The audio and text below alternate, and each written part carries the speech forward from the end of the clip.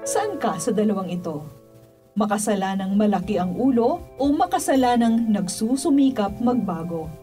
Magandang buhay minamahal kong kapatid kay Kristo. Ako po si Sister Ameline Paglinawan ng Daughters of St. Paul. Ginugunita natin ang memorial ni San Martin de Porres.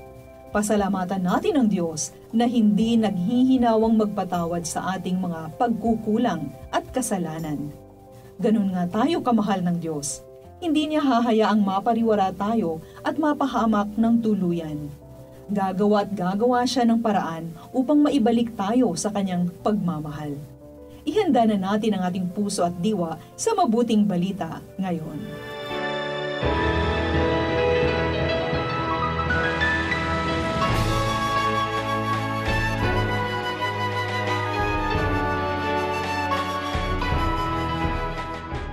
Lumapit kay Jesus ang lahat ng kolektor ng buwis at mga makasalanan para makinig. Kaya nagbulong-bulungan ang mga parseyo at mga guro ng batas. Tinatanggap yan ng mga makasalanan at nakikisalo sa kanila. Kaya sinabi ni Jesus ang talinhagang ito sa kanila.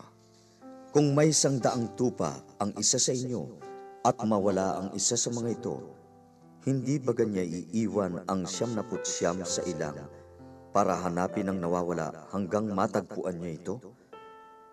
At pag natagpuan nito'y masaya niya itong pinapasan sa balikat.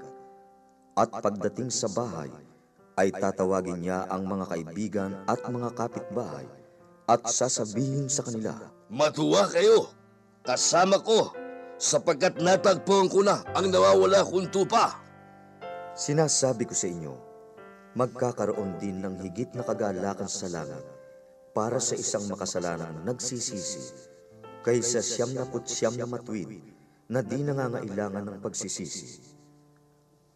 Kung may 10 baryang pilak ang isang babae at nawala ang isa sa mga ito, hindi ba siya nagsisindi ng ilaw, magwawali sa bahay at hahanaping mabuti hanggang matagpuan ito?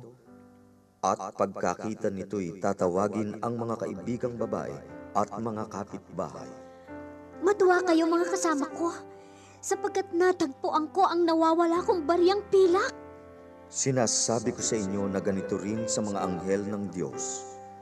Magkakaroon ng kagalakan para sa isang makasalanang nagsisisi. Mapagpalang araw po mga kapatid kay Kristo. Ang pagninilay na ibabahagi ko sa inyo ay ayon sa panulat ni Seminarian Kenneth Gadian ng Society of St. Paul. Ako po si Sister Joy ng Daughters of St. Paul. May 2 uri raw ng tao sa mundo, ang mga makasalanan at ang mga matuwid, ang mga may sakit at ang mga maayos ang kalusugan, ang mga nawawala't hilo at ang mga wais at sigurado. Nang sabihin ni Jesus na siya ay pumarito para sa mga makasalanan, para sa mga may sakit, at para sa mga nawawala, nabigla ang marami at lalo na ang mga Pariseo at Eskriba. Malamang ito ang iniisip nila. Sila lang talaga. Para ka lang sa kanila, kami hindi kasali. Mukhang hindi nila nakuha ang punto ni Jesus na walang sila. Na kapag sinabi niya na pumarito ako para sa mga makasalanan, mga may sakit at mga nawawala, ang ibig sabihin ay pumarito siya para sa lahat. Oo kapatid, tulad ko, kasali ka. Dahil kung tutuusin, sino ba sa atin ang hindi makasalanan? Sino ba sa atin ang hindi dukhang nangangailangan ng kanyang awa? Kaya't kung totoo man na may 2 uri ng tao sa mundo, ito ay ang mga makasalanang malaki ang ulo at ang mga makasalanang nagsusumikap na magbago. Manalangin tayo. Panginoong Hesus, maraming salamat sa awa at pagmamahal para sa aming mga makasalanan, may sakit at nawawala. Naway patuloy kaming tumugon at sumunod sa iyo at gawin ang ayon sa kalooban mo. Amen. Mga kapanalig, sama-sama nating ipahayag ang mabuting balita ng Panginoon. Support Paulines Online Ministry. Subscribe, like, and follow us on Facebook, Instagram, Twitter, YouTube, TikTok, Spotify, Google, and Apple Podcasts. Lagi nating alalahanin, maniwala at magtiwala sa salita ng Diyos. Basahin at pagnilayan ito ng malimit, ng daan ay matunton patungong langit. Maraming salamat at pagpalain tayo ng ating Panginoong Hesus, ang daan, ang katotohanan at buhay.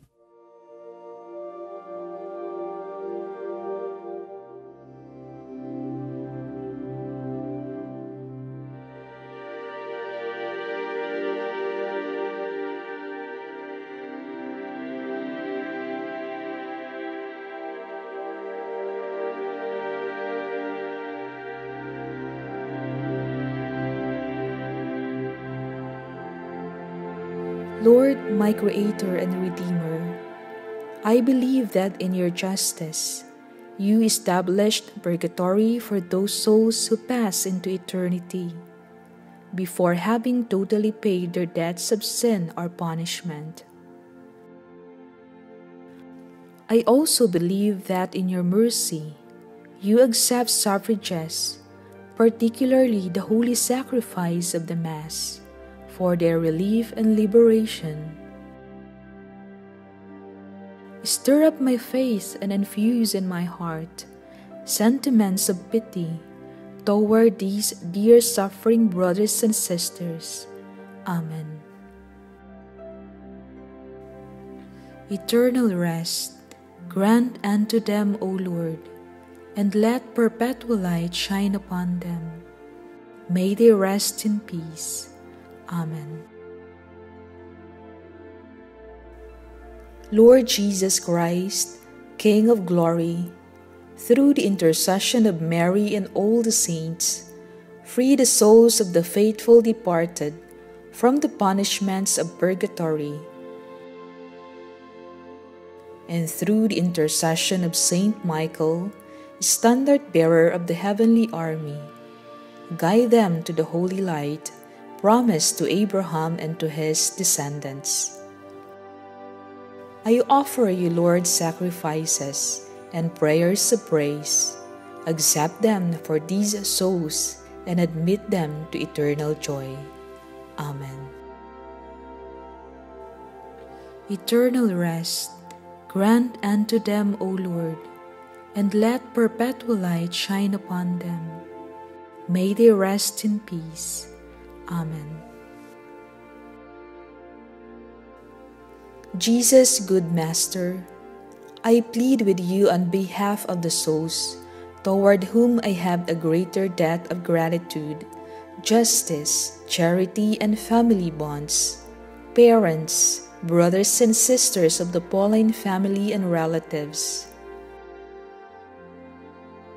I recommend to you those who had greater responsibilities on earth, priests, religious, civil authorities, superiors. I plead with you also for forgotten souls, and for those who were more devoted to the Divine Master, to Mary, Queen of Apostles, and to Saint Paul the Apostle. Lord, deign to admit them soon into eternal happiness. Amen. Eternal rest grant unto them, O Lord, and let perpetual light shine upon them. May they rest in peace.